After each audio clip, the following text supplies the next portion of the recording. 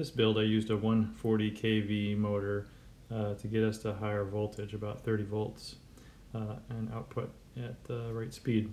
And then I just did the same design as before, running a couple wires up into the box. I used some hook pile tape, Velcro tape strips to kind of hold the wire in place.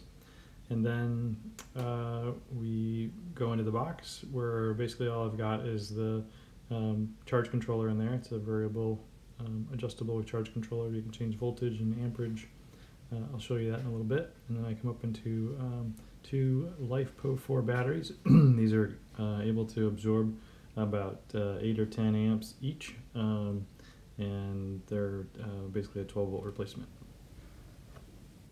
Adjust the voltage with the top button.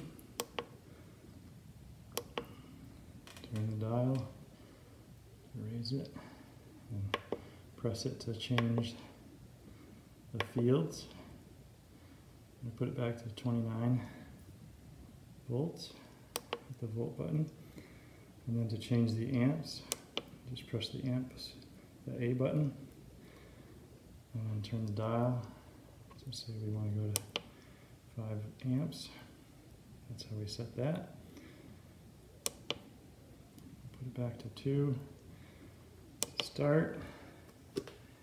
Press spin the wheels a little bit. Start button. 53 watts. Now let's bump up the amps. 2.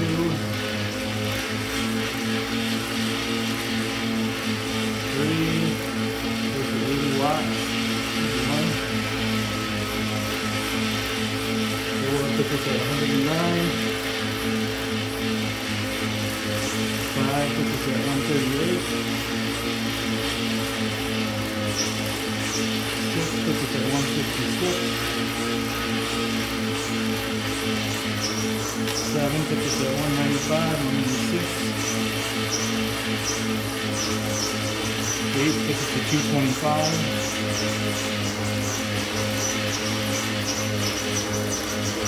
9 is 255.